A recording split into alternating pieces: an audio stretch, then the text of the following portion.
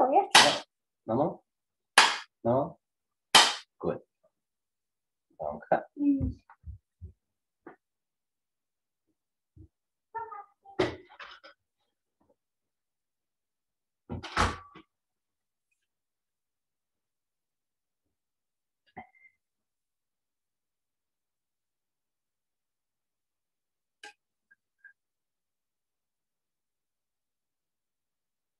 Some days ago, an old woman came to the monastery and she wanted to talk to me. She was about 70 years old. And she was talking, and after a while, she started to cry. So I asked, what happened?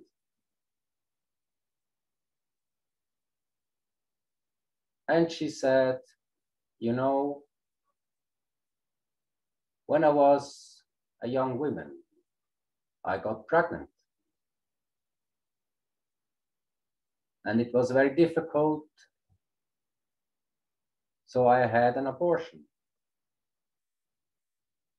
And I went on with my life. And later on, I forgot.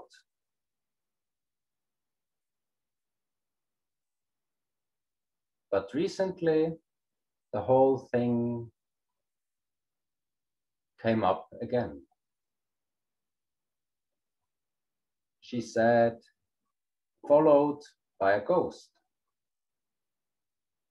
And I know I created this very own ghost by myself.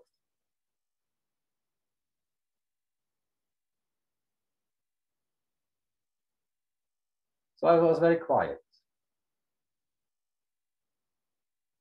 and listened to what this old woman had to tell. She said, at that time,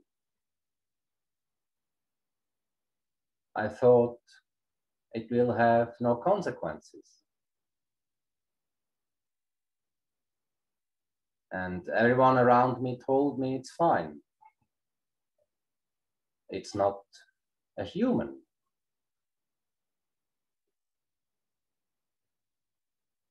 But she knew.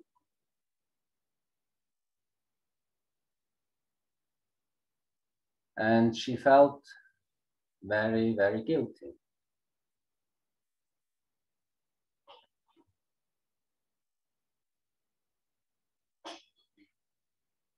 And she asked me if she was a murderer.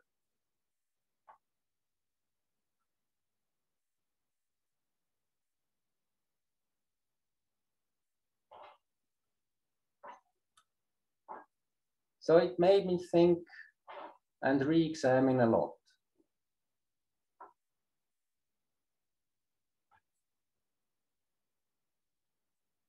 And how we treat ourselves and the things we think is not important.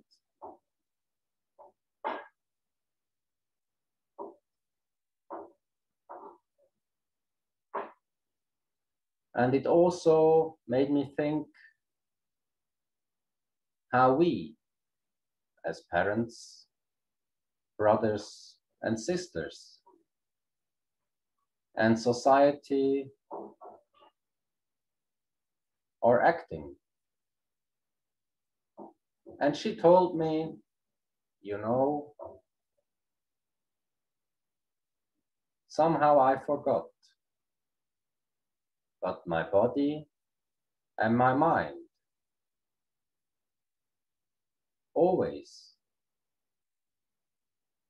remember. So when we meditate, what are we looking for? Do we just want to avoid the judgment?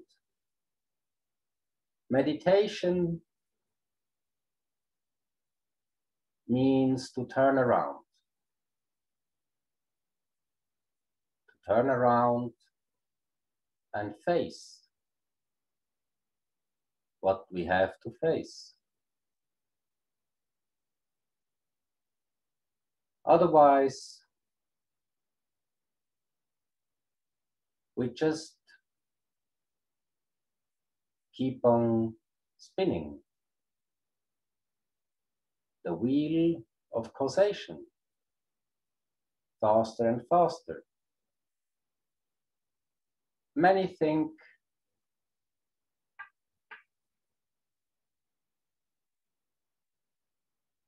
meditation is a replacement. As I said many times, the world is on fire.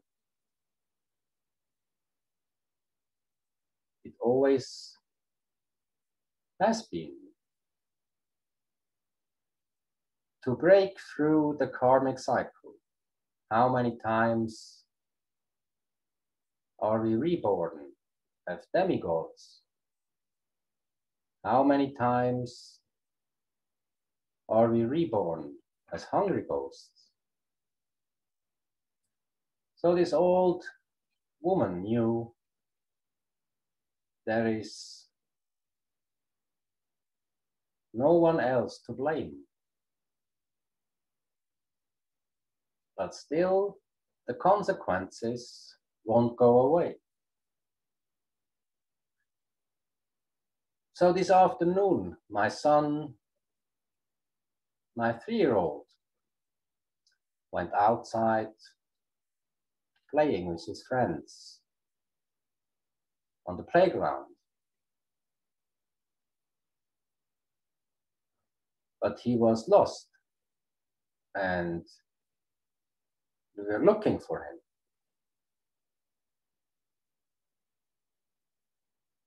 And after 10 minutes,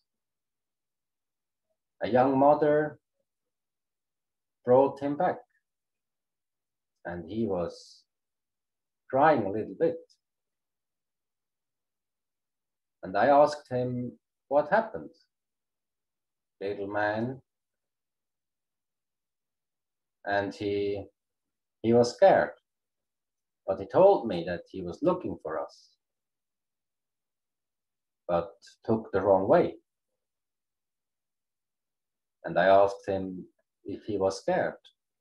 He said, yes, I was. And he told me when he went around the corner, God sent him this young mother. And she took him and brought him back. So I asked him, so God was watching you? And he said, yes.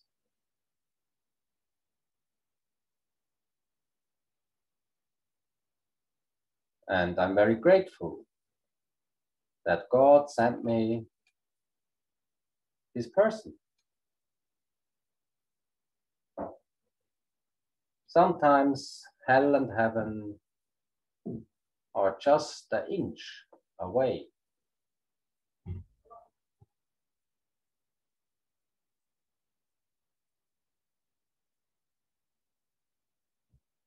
How mysterious this all is.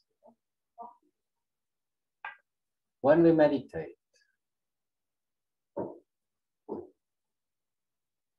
we try to see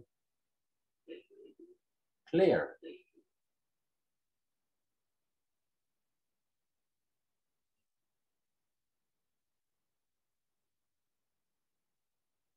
But this body and mind is very, very sticky.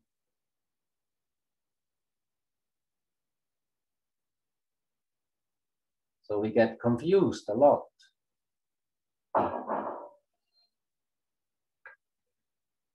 So, is the meditation of a Buddhist monk the same as the meditation of a Christian monk?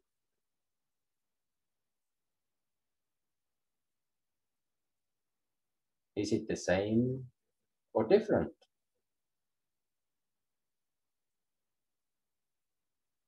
So nowadays, the Buddhists are the good guys, and the Christians are the bad guys. But as you know, you always will become this or that what you hate most.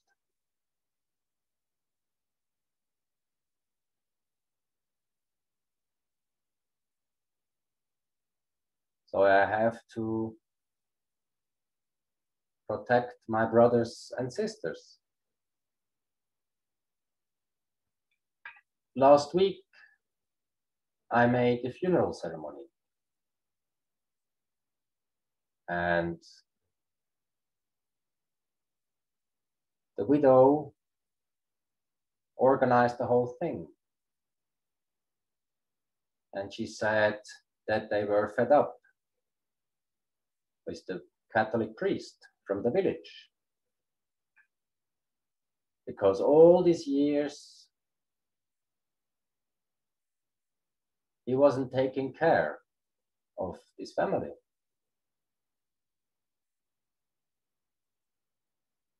And she told me that the priest never came to their place.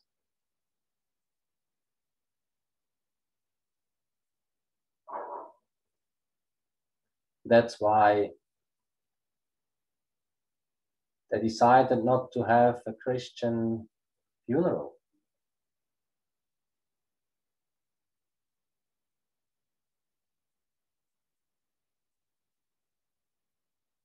So I told them, well, all the brothers and sisters, it's not their task changing diapers. So nowadays, everyone thinks I'm the most important one.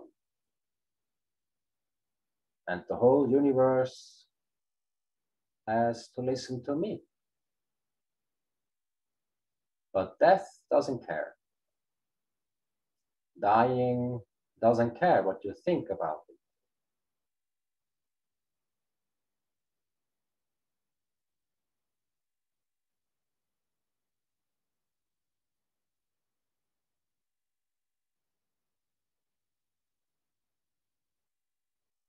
So we become more and more vulnerable.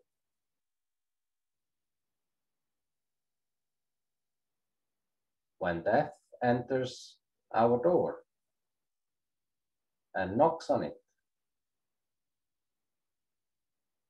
So when we meditate, what are we doing?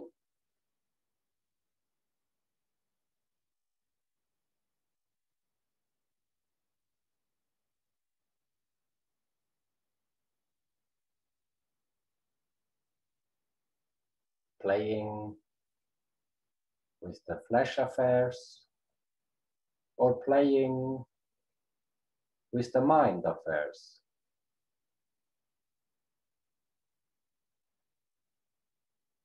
When you meditate and you become very, very quiet,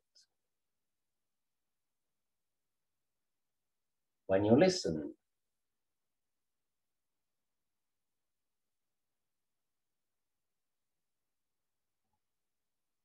everything becomes very noisy. What is your goal? What is your intention when you meditate?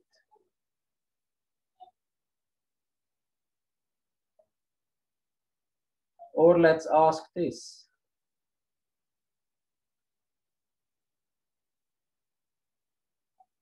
What are you imitating?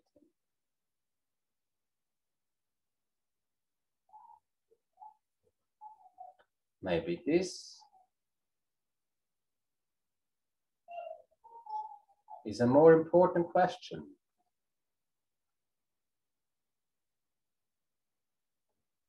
What do you imitate?